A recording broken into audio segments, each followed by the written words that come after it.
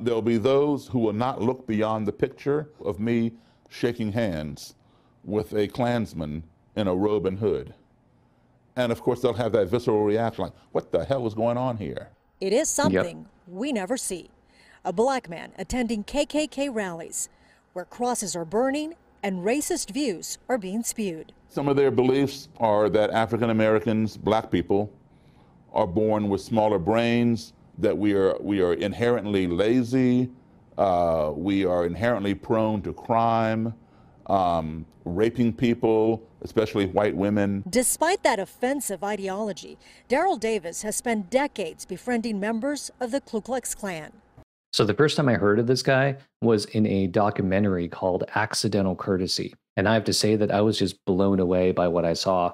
You know, here you have this black guy who's sitting down with white supremacists and having this conversation with them, you know, becoming their friends, right? And that friendship eventually convinces them to leave the KKK.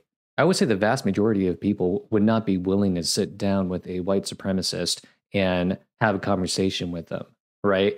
I think the assumption is that they're beyond the pale, that you can't really reason with them, and so there's really no point. How do you talk to someone when someone's calling you the N-word? Because you take the higher road. You know who you are. There is one question Daryl has repeatedly asked members of the Klan. How can you hate me when you don't even know me? They've never had an answer that they can come up with that justifies how they can hate me. Now, they may not know him as an individual, but they know him as a black person, right? So they believe that he embodies these stereotypes of black people. I suspect that's what they say. His conversations with Klansmen resulted in something Daryl never expected. I would find things in common. And as I began to build on those commonalities, the things that we had in contrast as trivial as skin color began to matter less and less. So I think what he's saying is true and is very powerful, right? So even for somebody like him and a white supremacist, there are commonalities. There are perhaps shared interests or shared beliefs, right? And if you could find those commonalities, then you can build a relationship. And as I built upon those commonalities, a relationship was formed. In the last 30 years, Daryl says 200 members across the country have left the KKK as a direct result of his involvement. He was very vicious, very violent, and very racist. But at the very end, he said that he respected me. Many of those who've left have given Daryl their robes and hoods. He keeps them in his home. It's a journey that is documented in the film Accidental Courtesy. I consider Frank to be my friend. I consider Daryl to be my friend as well. What do you think about? Wow, that's just so amazing to me. In my experience, the best way to change someone's mind is by first becoming their friend, right? People are more open to hearing different opinions if those opinions come from people who they like, right? I think that makes a lot of sense. That rings true to me. So I think the example that he's setting is a very powerful one, right? How are we going to change someone else's mind? If this other person thinks something so wrong and evil as something like white supremacy, okay? But it doesn't even have to be about that. It could be something else. Let's just say this other person believes something very different than what I believe.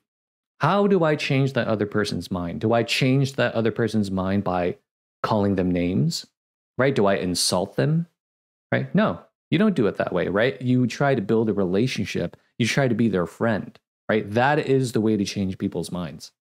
Daryl believes the only way to end racism is to confront it head on. Progress is made when you give somebody a platform where they can express their views, even if you don't agree with them.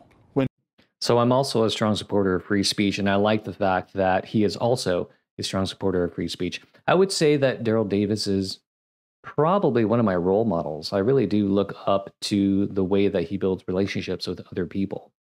So one thing that we should remember is that people are going to continue to believe what they believe if their beliefs are not challenged, right? If they don't hear an objection or a good argument against their belief, then they're going to continue to believe that, you know, whites are the superior race, right? So in order for you to kind of bring up those objections, you have to have that dialogue with them. You have to be able and willing to sit down and discuss the issue. When two enemies are talking, they're not fighting, they're talking. It's when the talking ceases that the ground becomes fertile for violence. I think this is a really important point. If you think the other side is so unreasonable that it's a waste of time to talk to them, right, then it's more likely that you are going to fight them, right? And I don't think that's ideal. Rather than fighting them, why not change their minds? Because people are willing to change their minds. If this guy can convince KKK members to leave the KKK, that means that you and I can change other people's minds. All right, I'm going to end it here. I hope you found it interesting, and I'll see you next time.